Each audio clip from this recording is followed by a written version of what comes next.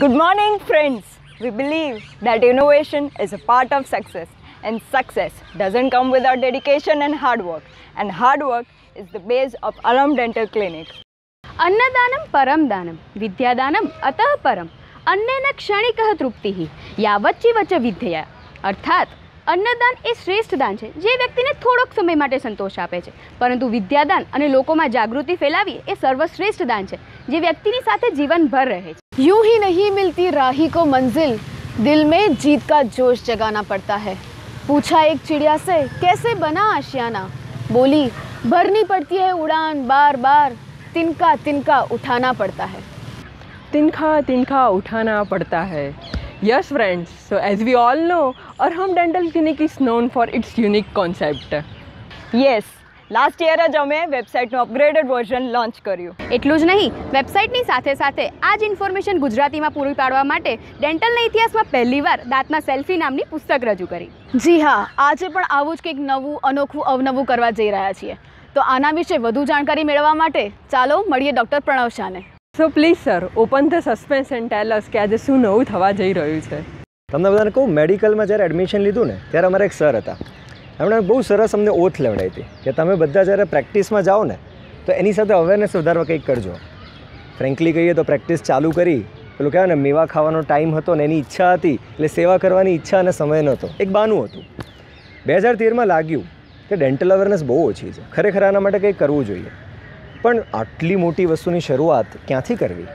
તો વિચાર આવ્યો કે બાળક એટલે કોરી સ્લેટ વાળો એમ વળે, રાઈટ? તો બાળકથી શરૂઆત કરીએ તો કદાચ એ આપણે જનરેશનથી જનરેશન એ વસ્તુ આગળ વધારી શકીએ.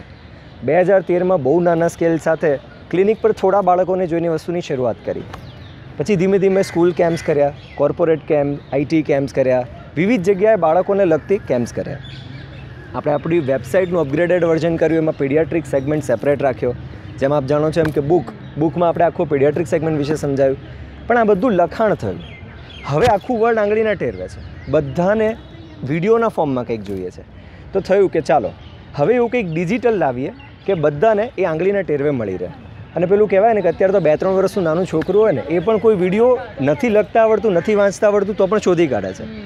તો આપણે બી કંઈક એવું ડિજિટલ પ્રોવાઈડ કરીએ કે લોકોને એ શોધવું અને મળવું ઇઝી થઈ જાય. તો આવો મિત્રો, આપણે બધા ભેગા થઈને કંઈક એવી વસ્તુ લોન્ચ કરીએ કે જે બધા માટે ફ્રૂટફુલ અને યુઝફુલ થઈ રહે. Okay, come on.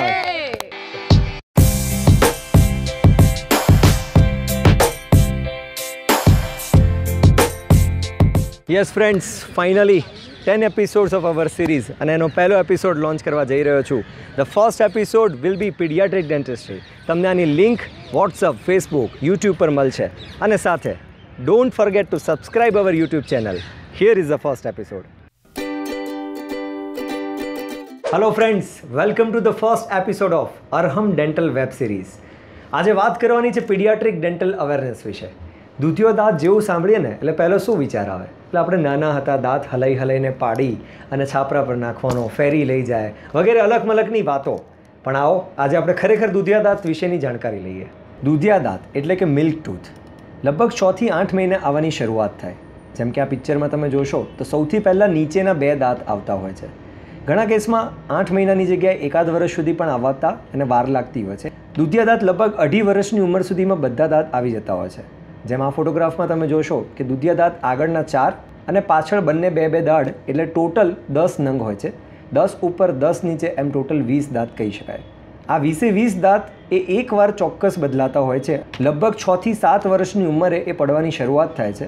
જેમાં ફોટોગ્રાફમાં તમે જોશો કે ઉપરનો એક દાંત પડેલો છે, બાજુનો એક દાંત અધૂરો આવેલો છે. આને મિક્સ્ડ ડેન્ટિશન ફેઝ કહેવાય. એટલે કે દૂધિયા દાંત પડતા હોય, કાયમી દાંત આવતા હોય. આ ફેઝને અગલી ડકલિંગ ફેઝ તરીકે પણ ઓળખી શકાય. જેમ કે તમે આ ફોટોગ્રાફમાં જોશો, દૂધિયા દાંત પડતા હોય અને કાયમી આવતા હોય એ દરમિયાન બાળકનો ચહેરો થોડો અગલી લાગતો હોય છે. દરેક માતા પિતાની કમ્પ્લેન હોય છે કે આને શું થઈ ગયું, કોક દાંત મોટો છે, કોક દાંત વચ્ચે જગ્યાઓ છે, કોક દાંત હજી આવ્યો નથી, આગળ પાછળ છે. પણ આ ખૂબ નોર્મલ છે, આ લેવલે ગભરાવાની જરૂર નથી. લગભગ 11-12 વર્ષે આ બધા દાંત આવી જતા હોય છે. દૂધિયા દાંતના એક્સરે થકી આવો એમની રચના સમજીએ. જો જેમ આ ફોટોગ્રાફમાં આપ જોશો કે ઉપર જે દેખાય છે એ દૂધિયો દાંત છે અને એક્ઝેક્ટ એની નીચે જે છે એ કાયમી દાંત છે. ભગવાને ખૂબ જ સુંદર ધક્કા સિસ્ટમ ગોઠવેલી છે.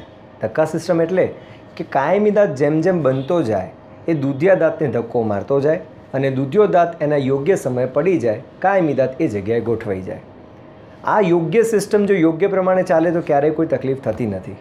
પણ ઘણા કેસમાં દૂધિયા દાંતમાં સડો થાય, ઇન્ફેક્શન થાય, પરુ થાય અને જો એ દૂધિયો દાંત વહેલો પાડી લેવામાં આવે તો એ કાયમી દાંતને ઘણીવાર આવવામાં સમય લાગે છે અને એ એની યોગ્ય જગ્યાએ ના આવી આગળ કે પાછળ ત્રાંસો આવી શકે છે.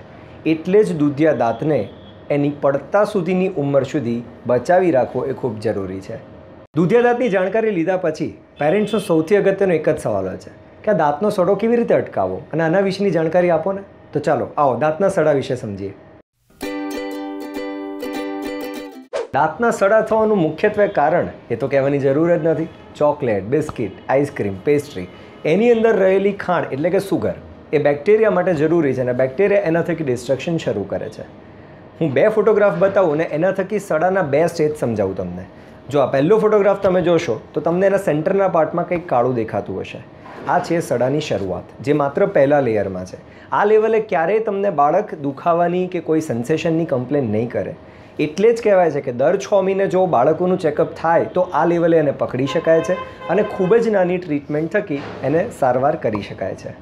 બીજો ફોટોગ્રાફ તમને બતાવું કે કોઈક કારણસર આપણે એને પહેલા સ્ટેજમાં પકડવાનું ચૂકી ગયા અને જો એ આગળ વધી ગયું તો તમે જોશો એમ કે આ જે કાળું દેખાય છે એ એના સેકન્ડ લેયરમાં એટલે કે દાંતના અંદરના ભાગમાં પહોંચી ગયું છે. અને આ અંદરના ભાગમાં પહોંચે ત્યારે બાળક તમને દુખાવાની અને પેઇનની કમ્પ્લેન આપે છે. આ લેવલે એમાં રૂટ કેનાલ ટ્રીટમેન્ટ કરવાની જરૂર પડે છે. રૂટ કેનાલ ટ્રીટમેન્ટ જેવું સાંભળીએ એટલે તરત જ પેરેન્ટ્સનો એક અગત્યનો સવાલ આવે કે આટલા નાના બાળકમાં રૂટ કેનાલ ટ્રીટમેન્ટ કરવાની હોય? જી હા, કારણ કે કાયમી દાંત હોય કે દૂધિયો દાંત એની રચના એક સમાન છે. ફરક એક જ છે સારવારની પદ્ધતિનો. જેથી જો દાંતના બીજા કે ત્રીજા લેયરમાં સડો પહોંચ્યો હોય તો પણ એને રૂટ કેનાલ ટ્રીટમેન્ટ થકી બચાવી શકાય છે. રૂટ કેનાલ ટ્રીટમેન્ટ થઈ ગયા પછી બાળકોમાં કેપ ચડાવવામાં આવે છે. જેવી કેપની વાત કરીને એટલે પેરેન્ટ્સનો ચિંતાવાળો ચહેરો દેખાય કે સાહેબ જે મોટાઓમાં આપણે કરીએ પેલું માપ લઈ અને કેપ બનાવવા આપી એવી રીતે આનામાં પણ માપ લેવાનું? ના, બાળકોમાં પ્રી ફેબ્રિકેટેડ હોય છે. એટલે જો આ ફોટોગ્રાફમાં હું તમને બતાવું તો તમે અલગ સાઇઝની તમે મેટલ કેપ જોશો, જેમાં બાળકના દાંતની અલગ સાઇઝ પ્રમાણે તૈયાર કેપ હોય છે, જેને એના માપ પ્રમાણે એના દાંત ઉપર ફિટ કરી દેવામાં આવતી હોય છે. આવી કેપ 2 ટાઈપની હોય છે, એટલે કે સ્ટેનલેસ સ્ટીલ ક્રાઉન અને બીજી જો આ બીજા ફોટોગ્રાફમાં જોશો તો એ દાંતના કલર જેવી એને ઝર્કોનિયા કેપ કહેવામાં આવે છે. હવે આ કેપ કરવી કેમ જરૂરી છે એની વાત કરીએ. માની લો કે દૂધિયા દાંતની 6 વર્ષની ઉંમરે તમે રૂટ કેનાલ ટ્રીટમેન્ટ કરાવી અને આપણે કેપ નથી કરતા. આ દાંત કે દાઢની પડવાની ઉંમર 12 વર્ષ હોય તો એને 6 વર્ષ ચલાવવાનો હોય છે. એ દરમિયાન એના પર કોઈ કડક વસ્તુ આવી ગઈ તો એ ફ્રેક્ચર કે તૂટી જવાની શક્યતા રહે છે અને આપણી કરેલી મહેનત ત્યાં નકામી જાય છે. એટલે દૂધિયા દાંત ઉપર કેપ ચડાવવી ખૂબ જ જરૂરી છે. એક દાંત કે દાઢમાં સડો હોય તો શું કરવું પડે એ તો મેં આપને જણાવ્યું, પણ ઘણીવાર બાળકના આખા ઉપરના અથવા આખા નીચેના અને ઘણીવાર બંને દાંત પણ સડેલા હોય છે. એને નર્સિંગ બોટલ કેરીઝ અથવા રેમ્પન્ટ કેરીઝ કહેવાય છે. અને આનું મેઇન કારણ જો આ ફોટોગ્રાફમાં આપ જોશો કે બાળક એ દૂધની બોટલ લઈને સૂઈ ગયું છે. આખી રાત જ્યારે આ દૂધની બોટલ મોઢામાં હોય અથવા દૂધનો છેલ્લો રેમનન્ટ જેમાં સુગર હોય તો આ પ્રકારનું રેમ્પન્ટ કેરીઝ થતી હોય છે. આની સારવાર પણ થઈ જતી હોય છે, એટલે ચિંતા કરવાની જરૂર નથી. અને આવનારા દાંત આવા જ કાળા આવશે એવું જરૂરી પણ નથી. દાંતના સડાની તો જાણકારી લીધી, પણ પેરેન્ટ્સનો એ સવાલ બહુ હોય છે કે આ સડો થતાં પહેલાં આપણે કેવી રીતે અટકાવી શકીએ. તો ચાલો આવો એ પ્રિવેન્ટિવ એપ્રોચ શું છે એના વિશે જાણકારી આપું. આ કોઈ ટ્રીટમેન્ટ નથી, આ એક પ્રિવેન્ટિવ એપ્રોચ છે. જનરલી થયા પછી એનો અફસોસ કરવો એ તો આપણી આદત છે, પણ એના કરતાં થતાં પહેલાં આપણે કેમ એને અટકાવીએ. એટલે કે સડો થતાં પહેલાં અટકાવવા માટેની એક સારવાર છે. જનરલી દાંત જ્યારે બનતો હોય ત્યારે એના બંધારણમાં સૌથી અગત્યનું એલિમેન્ટ છે એ શું છે? કેલ્શિયમ. પણ દાંત બની ગયા પછી ફ્લોરાઇડ આયન ખૂબ જ અગત્યનું છે.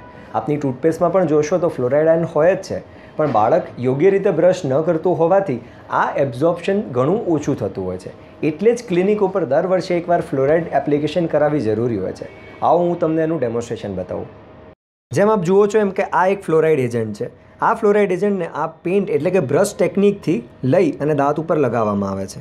દાંતની સપાટી ઉપર જ્યારે આપણે એને લગાવીએ પછી એને લગભગ 4 મિનિટ માટે રાખવામાં આવે છે. આ 4 મિનિટ દરમિયાન તેમાંથી ફ્લોરાઇડ્સ આયન દાંતમાં એબ્ઝોર્બ થાય છે અને સમય સાથે એ દાંતને સડા સામે રક્ષણ આપવાની શરૂઆત કરે છે. 4 મિનિટ પછી આપણે જોઈશું તો આ દાંતમાં એ ફ્લોરાઇડ એજન્ટ એબ્ઝોર્બ થઈ અને વધારાનું જે પણ મટીરિયલ છે એ પોપડી રૂપે આપણને એ બહાર જોવા મળે છે. એને આવા એક કોટનથી લૂછી કાઢવામાં આવે છે. આ ખૂબ જ સામાન્ય ટ્રીટમેન્ટ છે જે પેઇનલેસ છે, જેથી બાળકોએ આ જોઈને બિલકુલ ગભરાવાની જરૂર નથી. ઘણીવાર બાળકોના દાંતમાં તમે જોશો તો ફિશર્સ એટલે કે ખાડા ઊંડા હોય છે અને જે જગ્યાએ ખોરાક ભરાઈ જવાનું કે ચોંટી જવાની શક્યતા રહેલી હોય છે. આ ખાડાઓને આ પીટ એન્ડ ફિશર નામના સિલન્ટથી પૂરી શકાય છે અને સડો થતાં પહેલાં જ એને અટકાવી શકાય છે. શું તમારું બાળક અંગૂઠો લે છે, આંગળી ચૂસે છે અથવા જીભથી દાંતને ધક્કો મારે છે? તમારું નહીં તો કોકનું બાળક, તમારા સગાનું, પણ આ તમે બહુ ખૂબ સામાન્ય જોયું હશે. તો આવો આના વિશેની જાણકારી આપું. ઘણીવાર પેરેન્ટ્સ કમ્પ્લેન કરતા હોય છે કે મારું બાળક અંગૂઠો લે છે, આંગળી ચૂસે છે, હોઠ અંદર બહાર કરે છે વગેરે વગેરે અનેક. 3 થી 4 વર્ષ સુધી આવી હેબિટને સામાન્ય કહી શકાય ને નોર્મલ કહી શકાય. પરંતુ એ દરમિયાન પેરેન્ટ્સે ઘરગથ્થુ ઉપચાર તો કરવાના જ છે, જેમ કે આંગળી કે અંગૂઠા ઉપર કડવી દવા લગાવી, પાટો બાંધવો, પ્લાસ્ટર કરાવવું વગેરે વગેરે જે ઘરગથ્થુ ઉપચાર કરી શકાય એ કરવાના છે. પરંતુ જો 4 વર્ષ પછી પણ આ હેબિટ ચાલુ રહે તો હેબિટ બ્રેકિંગ અપ્લાયન્સ નામની ટ્રીટમેન્ટ કરવામાં આવે છે. ખૂબ જ સામાન્ય સારવાર છે. બાળકના મોઢામાં એક અપ્લાયન્સ પહેરાવવામાં આવે છે જેથી આંગળી કે અંગૂઠો લેવા જાય તો એ લઈ નથી શકતું અને ધીમે ધીમે આદત છૂટી જાય છે. હવે આપણે માની લઈએ કે આપણે આ ટ્રીટમેન્ટ નથી કરાવી, આપણે ચૂકી ગયા છીએ અને બાળકની ઉંમર 7 થી 10 વર્ષ થશે તો આપ જોશો કે ઉપરનું જડબું કે ઉપરના દાંત તમને બહાર આવેલા દેખાય, જે ફોટોગ્રાફમાં આપ જોઈ શકો છો. તો આ લેવલે એને ઓર્થોડોન્ટિક ટ્રીટમેન્ટ એટલે કે વાંકા ચૂકા દાંતની સારવાર બ્રેસીસ લગાવીને સારવાર કરવામાં આવે છે. જો વહેલી તકે આપણે ધ્યાન રાખીએ તો આપણે હેબિટ બ્રેકિંગ અપ્લાયન્સીસથી પતી જાય છે. કદાચ જો આપણે ચૂકી જઈએ તો ઓર્થોડોન્ટિક ટ્રીટમેન્ટ કરવામાં આવે છે. ઘણીવાર બાળકોનું દૂધિયો દાંત કે દાઢ વહેલો પડી જાય ત્યારે પેરેન્ટ્સનો એક ખૂબ જ કોમન સવાલ છે કે સાહેબ આ નવો દાંત ક્યારે આવશે અથવા આવશે બરાબર તો આવશે ને? તો નવો દાંત કે દાઢ એ જ્યારે આવે ત્યાં સુધી સરસ આવે અને પરફેક્ટ રીતે જગ્યા મેન્ટેન કેવી રીતે કરી શકાય એના વિશેની જાણકારી આપું. ઘણીવાર બાળકનો દાંત કે દાઢ એની યોગ્ય ઉંમર કરતાં પહેલાં પાડી લેવામાં આવ્યો હોય, કોઈ ઇન્ફેક્શન થયું હોય, પરું થયું અને કાઢી લેવો પડ્યો હોય, તો એવા કેસમાં આવનારો કાયમી દાંત એની તો જે આવવાની વાર છે એની જગ્યા મેન્ટેન એટલે કે જગ્યા જાળવી રાખવા માટે સ્પેસ મેન્ટેનર નામની ટ્રીટમેન્ટ કરવામાં આવે છે. આ ફોટોગ્રાફમાં આપ જોશો કે અહીંયા એક સ્પેસ મેન્ટેનર લગાવ્યું છે એટલે કે કાયમી દાંત આવે એની જગ્યા જાળવી રાખે, જેથી આવનાર કાયમી દાંત એ વાંકો ચૂકો કે ત્રાંસો ના આવે અને એની યોગ્ય જગ્યાએ આવી જાય. કોઈક કારણસર જો આ ટ્રીટમેન્ટ કરવાનું આપણે ચૂકી જઈએ તો બની શકે કે આવનાર દાંત એ વાંકો ચૂકો આવતો હોય છે. સો ફ્રેન્ડ્સ, આ હતો આજનો આપણો પહેલો એપિસોડ. આઈ હોપ કે બાળકોના દાંતને લગતી વિવિધ માહિતી હું આપના સુધી પહોંચાડવામાં સફળ થયો હોઈશ. બને એટલો આ વિડીયો આપ લાઇક કરજો, શેર કરજો અને અમારી યુટ્યુબ ચેનલને પણ સબસ્ક્રાઈબ કરજો. ફરીથી એક નવા એપિસોડ સાથે આપને મળીશ. ત્યાં સુધી ગુડ બાય.